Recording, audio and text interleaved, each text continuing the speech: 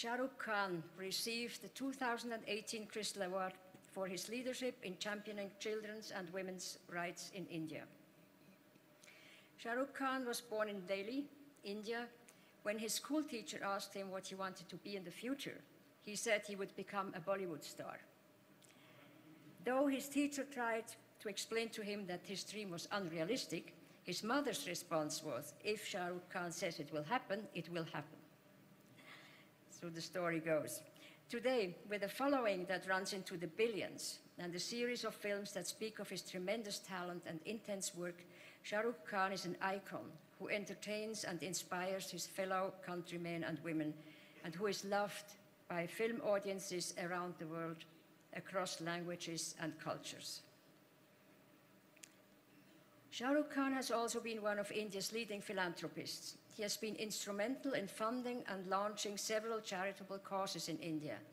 In October 2013, he founded the non-profit organization Mir Foundation, named after his beloved father, Mir Taj Mohammed Khan.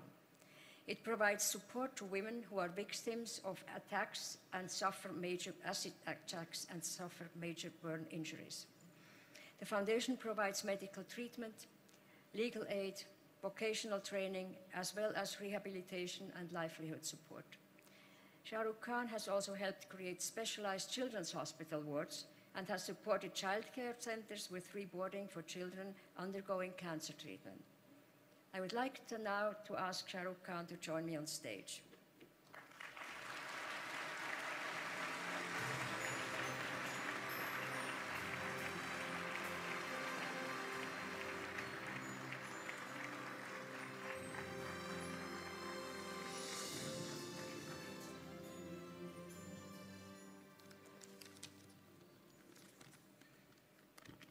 I'm genuinely and deeply grateful for this honor, and it is indeed a privilege to be in the company of two phenomenal and extraordinary human beings and talent, Kate Blanchett and Sir Elton John.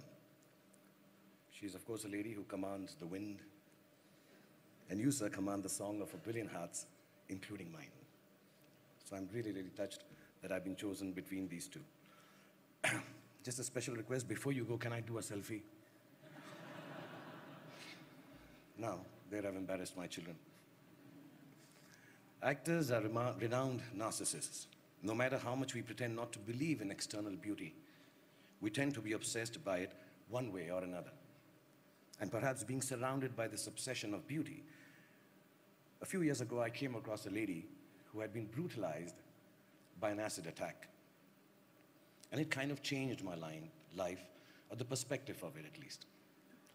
To disfigure a woman by throwing acid on her face is, to me, one of the basest, crudest acts of subjugation imaginable. At the source of it lies the view that a woman does not have the right to assert her choice, to say no to the advances of a man or a group of people. And yet each of the women I met, I'd found within them the courage to move on with their lives and to reject the idea of victimhood. What struck me most about them was this, that what was done to them only made them braver and stronger and more able to free themselves to make the choices everyone around them was telling them they could not make, couldn't make, or should not make. From them I have learned how courage can catalyze victimhood into heroism, how solidarity rather than charity enables the human will to overcome, how equality is not a concept, but a truth that encompasses all living beings, and how the service of others is not a choice anymore for any of us. It is a duty that all of us must fulfill in the name of humankind. When I journeyed through the lives of these heroic women and children through the work of Mir Foundation, I experienced a complete reversal of perspective. I stumbled upon the truth that there are no benefactors and no beneficiaries between living beings anymore. There is just a vast pool of resources, natural, spiritual, economically, technologically, that everyone is equally entitled to, but only some have gained more access to it, either by accident, as in my case, or by design and talent and hard work, as in the case of all of you present here. Standing here before all of you who constitute perhaps the most powerful group of human beings in the world, dare I say that power is one of these perspectives we like to maintain a certain way. But power actually needs a complete reversal more than any other thing in the world today. I was sitting with my 5-year-old son, babysitting him just before I came here, and suddenly he screamed, "Papa, Papa, my eye went into my hair. Can you get my eye out of my hair?"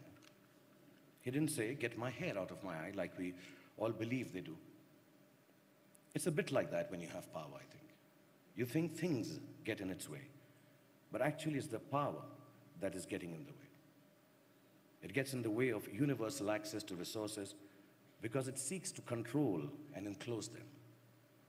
So we, the powerful, need to get out of the way, I think, to pick the barriers apart, the ones that give us names and races and colors and hierarchies. We need to get out of the way and into the work of breaking open access for each and everyone with a true sense of ourselves, not as more powerful or less privileged, but genuinely as equals. That is what I have learned from my beautifully scarred women. I'm grateful to these brave women and children who I work with for all that they have done for me, to the World Economic Forum and all of you present here today for recognizing their heroism by conferring this award and this reward upon me. Also, I want to thank my sister and my wife and my little daughter for bringing me up well and teaching me the value of requesting, sometimes imploring, and if I may add, sometimes even begging a yes from a woman instead of forcing it upon her. Thank you so much, Professor Schwabs, for having me here. And thank you, Mr. Schwabs. Thank you, Davos. Namaskar and Jai Hind. Thank you.